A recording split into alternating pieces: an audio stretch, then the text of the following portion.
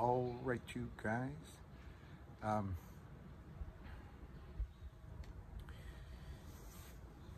Couple of things about this video.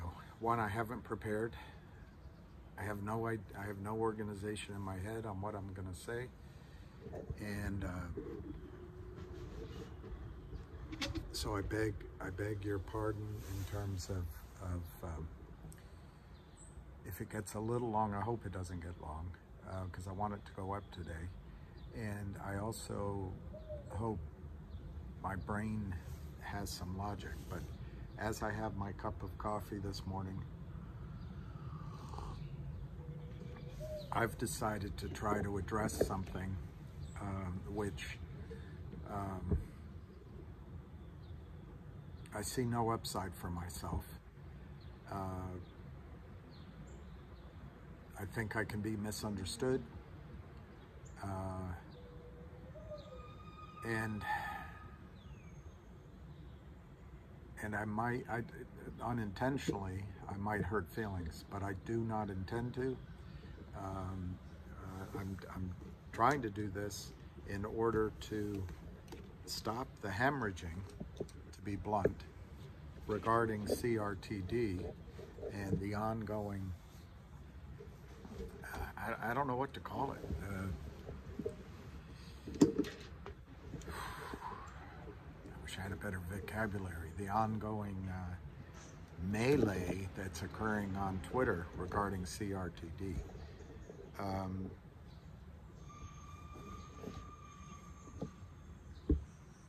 I'm also going to talk quickly about GTII because sorry, I'm trying to adjust both so that when I move things, it doesn't make noise on the video, but also so I can, if need be, read some of the Twitters to you, the Twitterati to you. Anyway, let me quickly go on GTII without necessarily having to read anything. I think that GTII, and you know, let me look at the price, but the stock closed yesterday brilliantly, and I think while I'm talking to you, I'll sign in. I knew I should have prepared better, but the thing about GTII is I think we're on the verge of I really think it's imminent that we could have a squeeze. Obviously, nobody can predict the future, and well, maybe Nostradamus can. But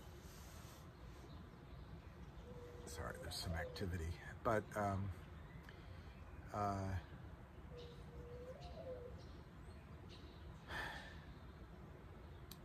the three catalysts to GTII are thus. One, approximately 3 weeks ago, some aggressive counterfeiter, short seller, naked short seller as they call it, sold shares to manipulate the stock downward through the California office at Westpac. When the margin got tough, when there was a phone call in, hey, you need to add money to your account. I'm paraphrasing, I'm making up the exact dialogue, but it was something like that. They decayed the trade. And so the firm was left with a $2.5 to $4 million error. It may have been the reason the stock went up to 3 in January, roughly, because that firm would just buy in and close out the error. Now that gives you a lesson on what happens when the error account is used. When the buy-in comes, they buy. So they obviously, they could have made the error smaller if they had just waited to cover it now, right? Or theoretically. But that's not how brokerage firms think. They close it out. They want to know, because it could have been much bigger, and they never look back. They never look back. So that brokerage firm called the FBI.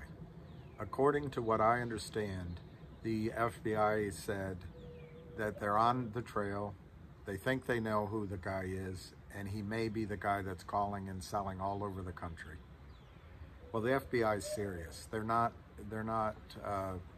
weak wrists like Gary Gensler, who only goes after beautiful models who sell, I don't know, they put their name on a crypto exchange, Kim Kardashian, Lindsay Lohan. I'm telling you, for all of you that are looking for satisfaction from FINRA or the SEC, doesn't exist. I'll also caution you, if you're looking for satisfaction from certain lawyers, it won't exist.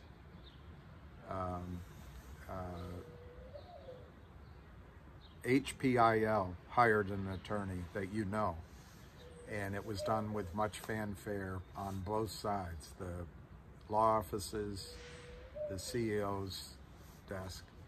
But these things work in the advantage of the shorts. They love it. They love it. And in fact, HPIL settled with the Kramers and all of their entities amicably, which meant no discovery, no real penalty. The Kramers gave up their warrants, but you know what else it meant? All those, I don't know how many billions of shares is quite possible of HPIL that the Kramers counterfeited to nothing. The stock is now 0.00001 or 0.00000. No closing transactions, no 1099s. Kramers pay no taxes. So the cost of the attorneys, the cost of settlement is de minimis compared to the savings they did on their taxes. They feel like they're justified in this because for some reason they're just two young guys trying to make a living, but they're criminal, in my judgment. They're criminal. And any lawyer that works with them should be ashamed of themselves. And the fact that the regulatory bodies allow this to happen, they should go hide their head in shame. Anyway, so number one, if the FBI frog walks Kurt Kramer, imagine that, or Charlie Mayo, or one of their underlings, that'll be all over every compliance desk in the country. That could happen anytime. They started the investigation about 3 weeks ago.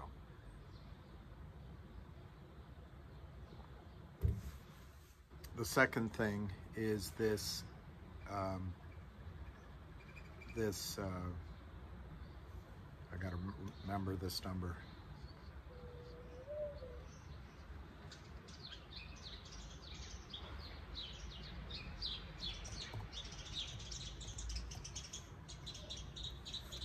This, of course. So the second thing is this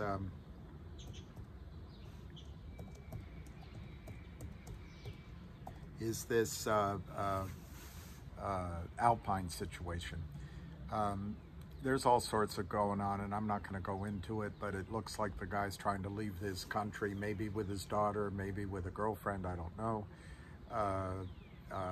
He's a sketchy guy, and Alpine is sketchy. They own Scottsdale Securities. They have so many different arms and LLCs.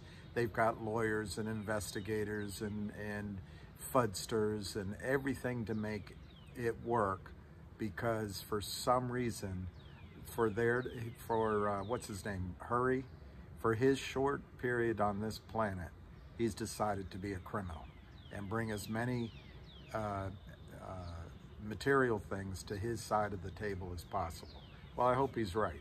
I hope it turns out that we're born and we die, and that's it. And life is all about how much you can steal from each other, how much you can hurt families, how much you can destroy the American dream and destroy companies. I hope that's it. And then when he's in the grave, it's all over. But if it's not that, I think he's going to have some answering to. And that's not my, mine isn't the place for vengeance, but his actions are deplorable. And anyone that works with him it's deplorable. But they have an attorney who has resigned in front of the judge for the Depository Trust Corporation NSCC matter before the judge. And I guarantee you that is probably because that lawyer is manipulating the court, in my judgment, to try to buy more time. I think time's up.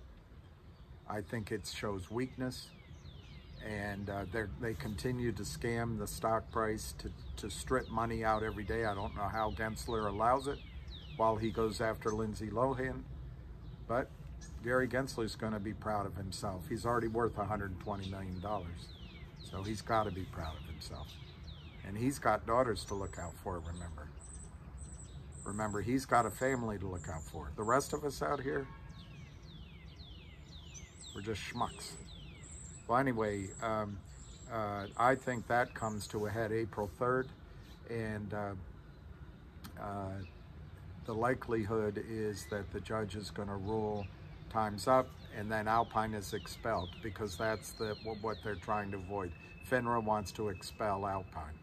Well, then where are the criminals going to sell stock? Where are they going to do it? Where's Kurt Kramer, to be specific?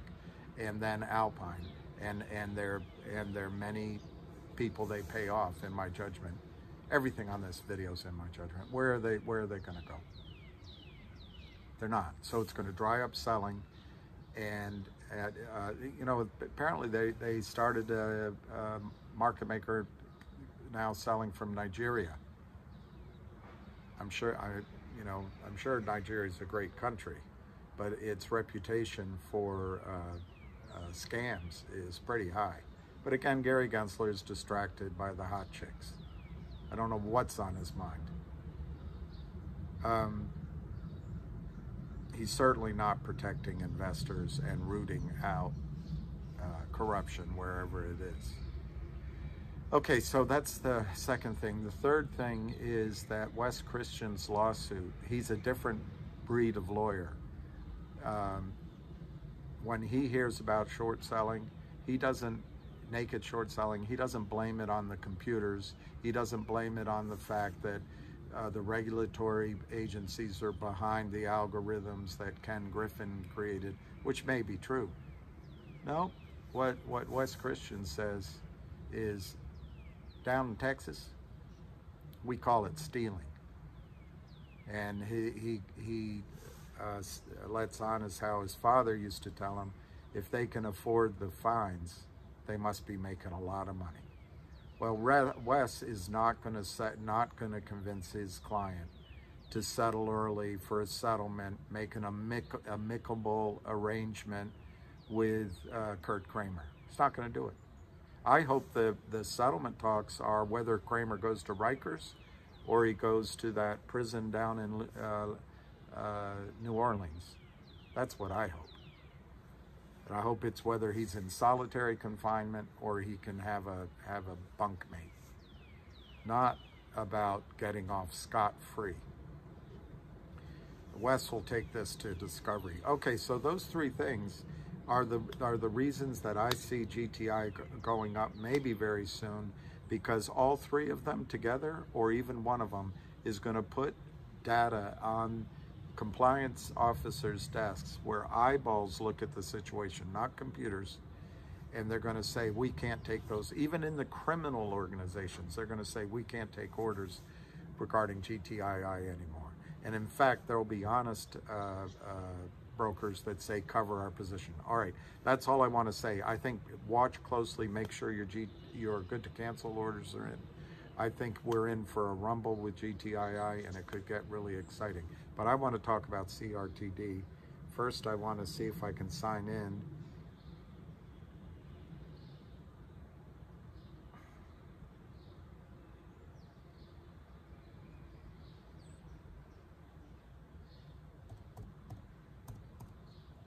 So I can give you a quote.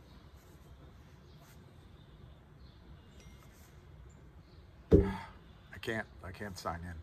It's impossible. Okay, so I'll give you a delayed quote. I'll give you a delayed quote. I can give you the bid and the ask. I can give you the bid and the ask. GTII is trading at 217. The bid is 220. Ask is 221. So this, I think, 220, 225, maybe 230. That's the breakout point. You've got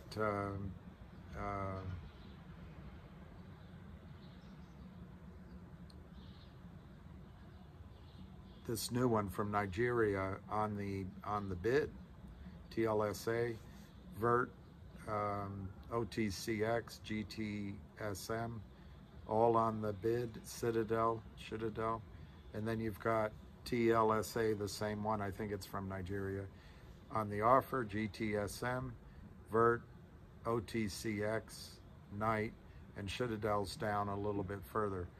But there's no volume on the ask. The only one that shows that they're communicating is GTSM. They are bidding 1,392 shares at 220. So pay attention to GTII. Okay, I want to talk about CRTD. I've never seen anything more confusing and perplexing than what's going on with CRTD. I owe each of you an explanation because I was a strong advocate for CRTD and I was simply wrong. I was totally wrong in the short run. I was wrong in the short run. What I couldn't account for is decision making and style, I guess, approach. But I still have confidence in Jeremy Frommer and in CRTD. But I just want to go, I may be able to find it quickly, but I'm just amazed at some of these tweets.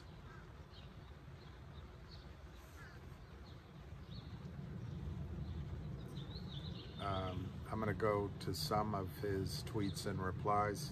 I'm not trying to pick on him at all. I just want to air it because I think it's time to stop this destruction of value in CRTD.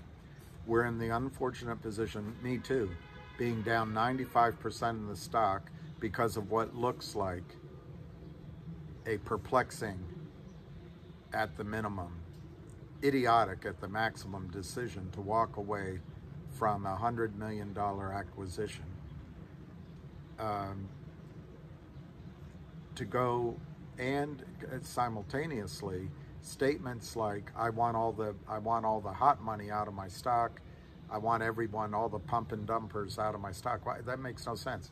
You know, you're going to, as if for those of you who are in MMTLP, and as you learn about oil and gas and talk to others that know more than I do, but there's a terminology when you drill a well, they'll ask you, does it have energy? And the first thing you go is, well, of course it does. It's got oil in it. But no, that's not what they're talking about. It's like a Coke bottle. If you open the Coke bottle, there's all that carbon dioxide in it, the fizz, and the Coke bottle comes out. That's how oil wells are. They need energy, they need gas to bring the oil to the top, like a Coke bottle, sort of. Well, once the energy's gone, or if it doesn't exist at all, you got to bring these donkey pumpers in to the oil well to get the oil out. And it takes a lot of effort. It's really expensive. It's hard to go. Well, that's what I feel like's going on. These investors who invested in GTII and are absolutely terrific investors, all of them, whether they're pissed off or quiet, terrific investors in GTII. They're the ones that took CRTD off the mat, 4 cents and going into oblivion. And guess who's given loans to CRTD? You guessed it, Kurt Kramer, 1800 Diagonal, and the Lynn Partners. That's Jeff Easton. Well, and by the way, one of the weaknesses, and I told you I'm not quite organized in this, but one of the weaknesses of Jeremy Frommer's outlook is that he believes that the problem is the computers. He stated on a call that he does not see that the Kramers or even Jeff Easton are smart enough to create 300, 400 million shares counterfeit. Well, I beg to differ. It says a lot of good things about Jeremy. He's seeing good in other people. He's seeing good in Jeff Easton, good in the Kramers, and that's fine. I mean, to me, that's what God is for. I can't see good in these people that are stealing from you and stealing the American dream, and they've been doing it for 2 decades. And then they whine and complain and go to their lawyer when the heat is on.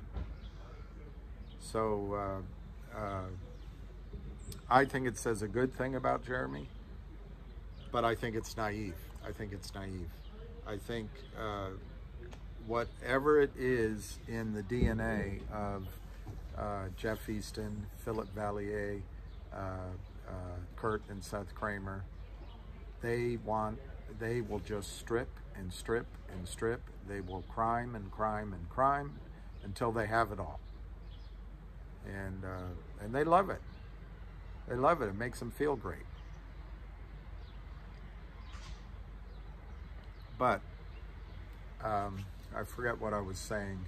It's just a blind spot he has, and I think he'll learn. You know, offsetting that, you have to know that Jeremy is the one CEO who stood in front of New York and spoke out against these crimes in front of everybody there, bankers, brokers that could help him, institutions that could help him. So he has courage. He is fighting this fight. He's just, and he stated that he wants to crush the effing shorts. So I think there's a lot of misunderstanding going on here. And it looks like, I better read some of this before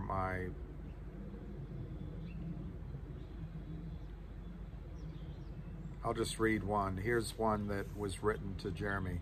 Thank you, I have, and that's all because GTI community brought me to your company. I'm still a shareholder. I think where you went wrong is accusing some in my community of being pump and dumpers. I think you owe them an apology. No disrespect to you. Jeremy, my apologies for all those investors in GTII that feel slighted from my truthful responses. It is an unfortunate byproduct of one of my personality traits. I am a practical person. If my company, my family, and shareholders are attacked, I will be transparent. Well, I'm feeling that Jeremy's unintentionally attacked GTII, and that's why I'm doing this video. It's probably going to be shorter than I want because I got 1% left on this computer, on my battery. But now Jeremy emphasized created and the lead product, flagship product, vocal. I agree with him.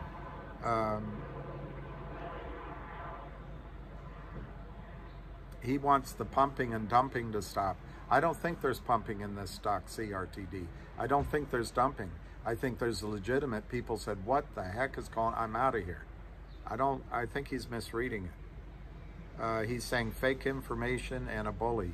You literally don't know what you're talking about. You are the reason this space manipulates retail. I don't even have to consider a reverse split until June. And for the record, my goal is to raise money on the OTC from a key group of investors. There you go.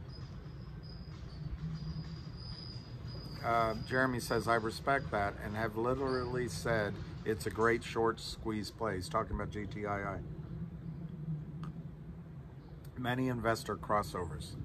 But when I see people comparing us, let alone attacking my company, I will ruthlessly defend my position. Okay, so I'm trying to defend because I think there's some misunderstanding here.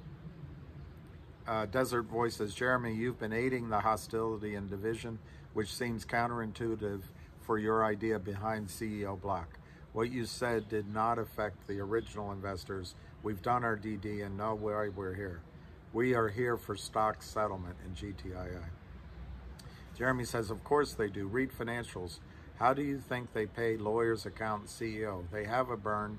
Any company not cash flow positive has a burn. I plead with individuals to read and get educated about the Qs and the Ks the company put out. He's talking about GTII.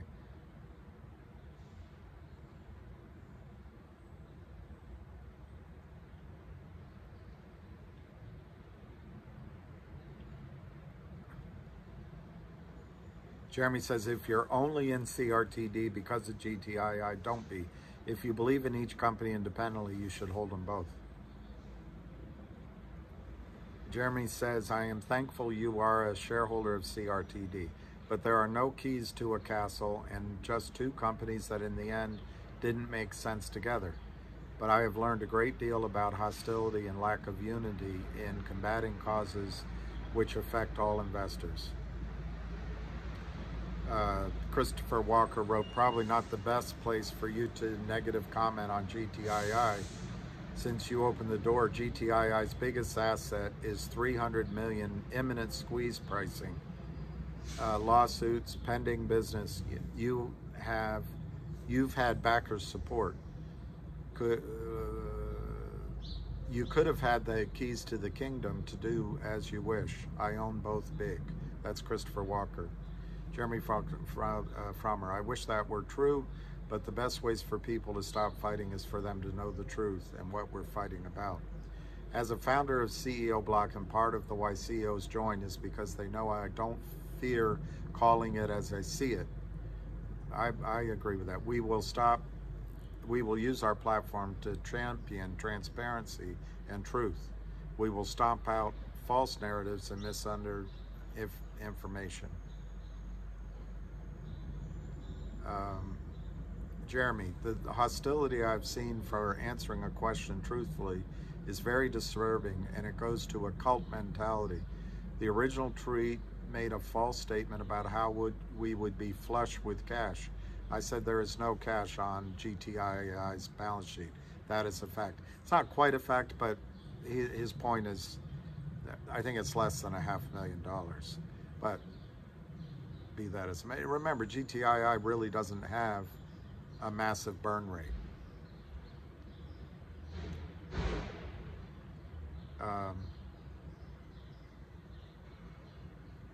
Jeremy, as I have looked further into this, and this is a guy that needs to learn at his own pace. He won't take it from a guy like me.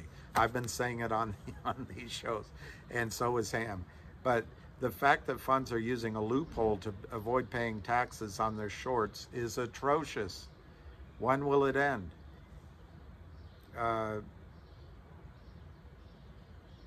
IRS, the closed position rule is a license for thievery. Exactly.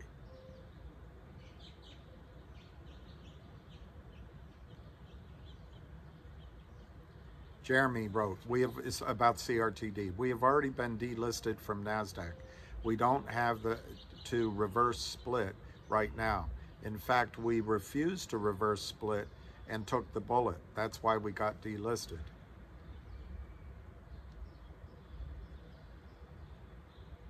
The challenges on Vocal Media help amplify our message as the creator home base.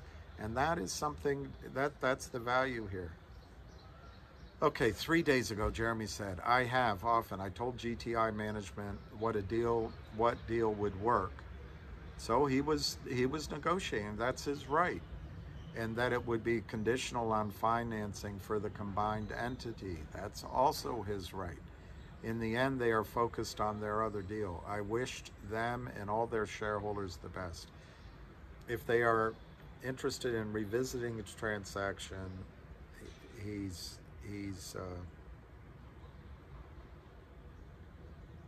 open. Jeremy said, I don't know, I haven't studied every reverse split. I have studied a lot of them. But I can tell you there are many companies that if they did not reverse split, they'd be kicked off the NASDAQ like CRTD was, and drop like a stone on the OTC like CRTD. All right, I'm just gonna start talking because this is gonna expire. But before I do, I'll give you a quick quote on GTII. The bid is 222, and the ask is 223. We're starting to roll. Let's just look at CRTD. 13.5 to 14.49. Last trade 13.8. Okay, I just want to finish up, and I'll do another video. The reason I came on to do this video is I want to support CRTD. I want to support Jeremy Frommer. I think he made, perhaps, it's always easy to judge in the background, backward looking. He perhaps made a mistake announcing so early that he was going to get out of that merger. But remember, his lawyers may have told him, you know, that's a material fact. You have to tell all shareholders. That was a shock. As recently as that, late, sort of 11:30 that day, I had reaffirmed from my sources that the merger was going through. So it caught me unawares, or unaware. Is it unaware or unawares? It caught me by surprise as well. The devastating selling that went on, crushing selling, it hurt me, makes the climb back up particularly difficult. And that's one thing I don't think Jeremy is appreciating. These investors, as he calls them pump and dumpers, I don't think he's right, but maybe he has a reason. I don't want to speak for him. He may have a reason. They help bring the energy into the stock. And at the time, CRTD had almost 400 million shares. And then Tom Ronk did a study, 375 million shares counterfeited. Now, at that time, there was only 30 million shares outstanding for CRTD. Since then, the cost of financing back in September with the same whales that are in GTII, we found out the cost. It added a lot of stock. I think that insiders of the company were awarded shares. So we're now at about almost 90 million shares outstanding of CRTD, but there's still 400 million in the short. So there's still that massive potential for a short squeeze. Now, what are the risks? You've got a CEO that really doesn't believe that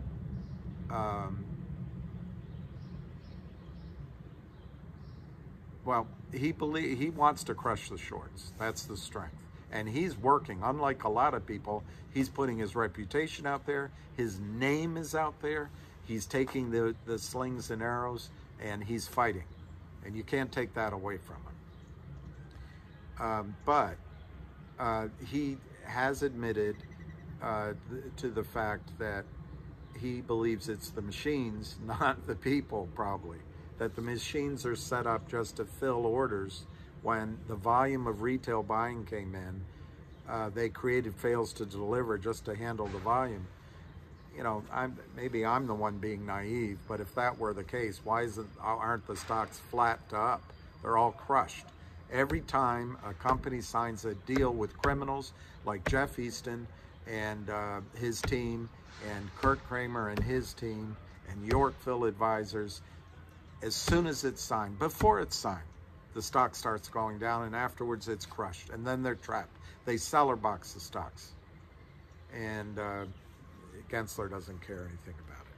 But anyway, CRTD has been crushed, and that makes it really difficult to go back up. It's just devastating when you're $1.70 and now you're 15 cents, 13 cents. To go back to $1.70 is a massive task, and I think I might have tried something, communicating differently, but guys, you do not know what factors that Jeremy used in the decision to announce on that Friday. You also don't understand, and I don't either, what are the parameters that he feels that he has to honor to implement his responsibility as CEO for the best interest of shareholders, the best interest of his employees, and the best interest of the long-term viability of his company. You don't know. I think Jeremy was transparent on several calls, even in press releases, that he was negotiating. The deal was announced, but he said that he had gone back with a counter offer. So I think he's being honest. I think he's being transparent. But I think it's a difficult task. I think the energy has, to use that analogy, the energy's been taken out of the stock from some of his tweets.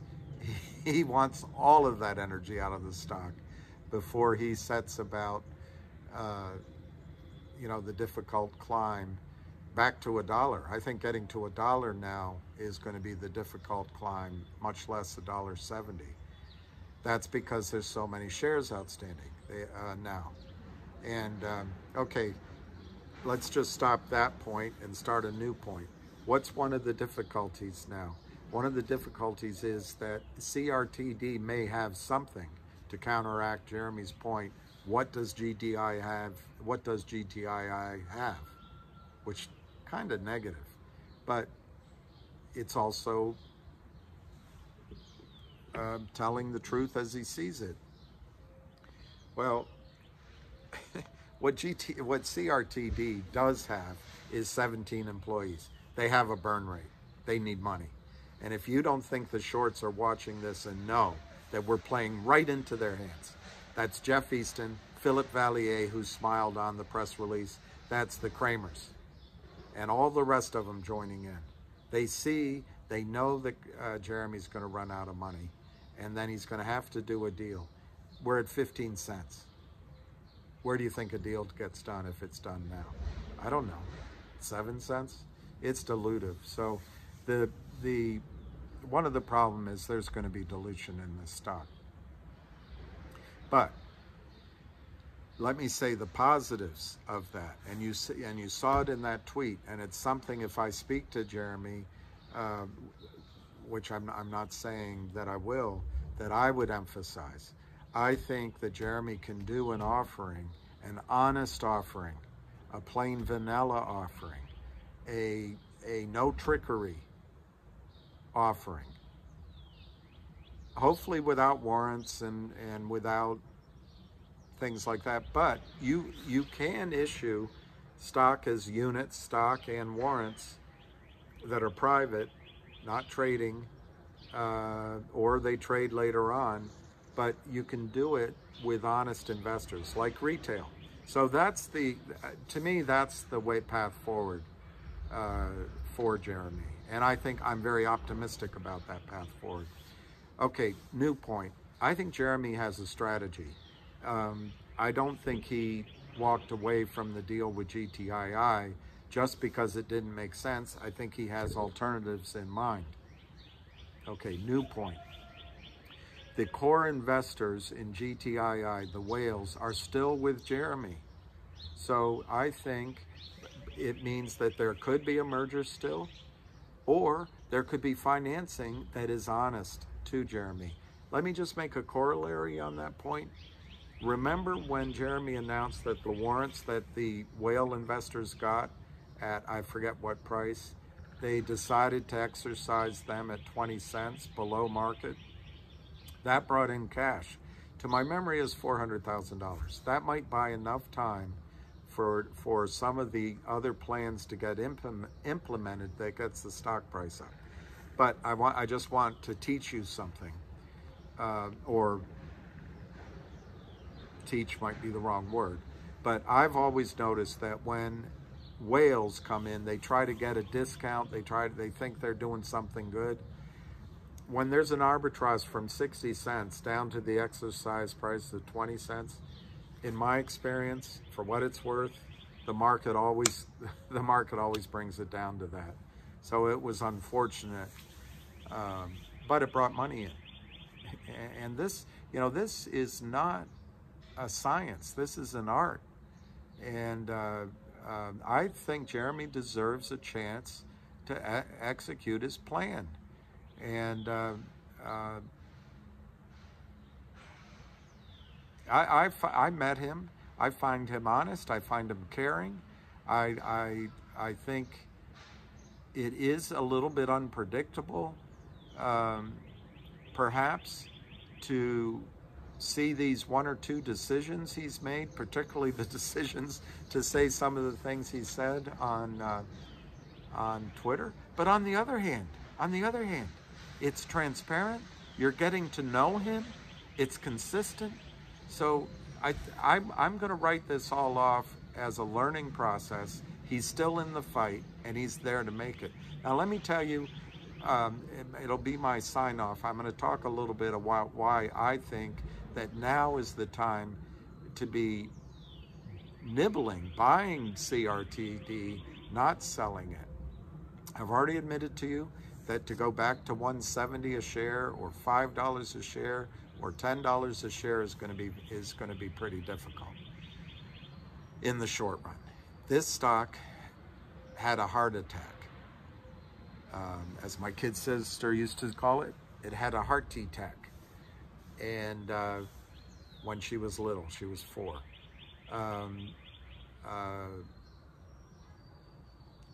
A patient who has a heart attack doesn't get up and run a marathon right away. But let's go through the positives. It had a heart attack 2 or 3 weeks ago. A lot of the selling is gone. So now the recovery starts. The recovery starts. 1. 2, I believe that the OG collection distribution is valuable. There's those of you who have told me there's not an appropriate third-party investor. It's the same whales, so you can't trust it. I've met the investor, and he's sharp, he's smart, and he wouldn't have paid the price he did unless he saw value there. He's an extremely smart financial mind, in my judgment. So the OG collection was priced at, I'm going to use round numbers, $10 million. Now, just accept my numbers. You can do your own arithmetic. I'm using 100 million shares outstanding. There's less than that, but there's going to be a financing. So at 100 million outstanding, $10 million valuation, that's 10 cents a share. The stock's trading at 13 cents. You're going to get a distribution of the OG collection. I believe the record date's in April. I forgot to look it up, but I think it's the 2nd or 3rd week of April is the target. It's going to be on Upstream. It's going to be a corporate action. It's going to be right up the hot spot of the strike zone for Jeremy Frommer. He's going to hit the ball out of the park. He knows how to cause the back offices to feel the stress of delivering real shares. He's going to cause a run on the bank for real shares, because the only way you're going to get that distribution is if your shares, your I don't know what to call it, a coin or an NFT or whatever, but that blockchain distribution is going to have to be delivered to the transfer agent or to Upstream. But they're not going to, they being the brokerage firms, can't stuff your account with counterfeit OG collection blockchain. I think it's terrific. And he said in a press release, and remember, if he says the wrong thing, he can go to jail. But he said in the press release that that OG collection could be worth 7 to 10 times the starting price. I believe him. I believe him. And I believe that he got outside estimates. Well, if you start at 10 cents and it goes 7 times, that's 70 cents just on that one distribution. He has other divisions he can distribute. So my point is, a trade has turned into an investment, and I think the smartest way from a money management standpoint, the trade's bust. The trade's bust. We're now in the investment phase. And I think by getting that distribution, you can recover your original investment. Let me just tell you on the one thing on the OG collection, which is mostly pictures of what was considered to be beautiful women 50 years ago. I did a little bit of buying of art in my life, always, always like an amateur, but I loved it. And what I learned from various dealers is when there's women, whether they're clothed or not, when women are in a painting, the painting tends to maintain its value or go up over time. I can't explain it. I mean, I bought modern art as well that just had circles and squiggles, but anyway, I think that content. I also had a client in Saudi Arabia that went to work for, he was younger then, and a great guy, worked for ART, Arab Radio and TV. And the sheikh that founded that made his fortune on content. He acquired all of the old black and white movies and then launched ART. And he made a fortune, billions. So content is important. So I think my first value point to you is the OG collection. I think you, rather than selling, you might consider nibbling on buying. Okay, second point, mechanics. Maybe move some of your shares to upstream, because that way you get that distribution for sure, and you can learn how upstream trades. My third point, there are other divisions, there are other strategies, there are other ways to make corporate actions here, which Jeremy has talked about. So I think there's going to be an ongoing effort to catch out the shorts. 4, there still are 4 million criminally sold counterfeit shares that could all come buying back in a rush. So don't give up on that, but just adjust your expectations. I think that this is going to be a bit of a scrimmage, a bit of a fight for 6 months, 9 months, but the value is still there. The same investors are still there. So I would dampen your expectations on the original stock about how high it's going to go. Maybe 80 cents, $1, $1.20. But in the meantime, if you can get that distribution, maybe that's 70 cents, $1 there. So maybe you get back to $2. I don't want to be completely discouraging on the idea of a short squeeze. I think as Jeremy learns more about it, he's a man that has to learn. He has to see evidence. He's not going to take it from me saying that Jeffrey Easton is out there, or Jeff's compatriots are out there selling counterfeit shares. How do I know? I don't fully know. I just see a pattern. The only person that could find it out is Gary Gensler. But Gary's more concerned with Lindsay Lohan and Kim Kardashian. I think it's because blockchain is a threat to Wall Street. It's a threat to Goldman Sachs. I don't know. But don't give up on CRTD. I'm going to do more videos on it. I remain a supporter of Jeremy Frommer. I remain a supporter of CRTD. It has been a disaster in terms of stock price in the span of a fortnight. But the recovery will come. I think there's value there. I think Jeremy is honest. He's doing his best. You don't know, and I don't know, the competing pressures on him more than just creating a short squeeze for us. In fact, a CEO's job isn't to create a short squeeze for us, it's to survive his company. I would, on our side though, I think once a CEO knows that reverse splits don't work, once he knows that going to Benchmark Capital and Jeff Easton and Philip Vallier and Kim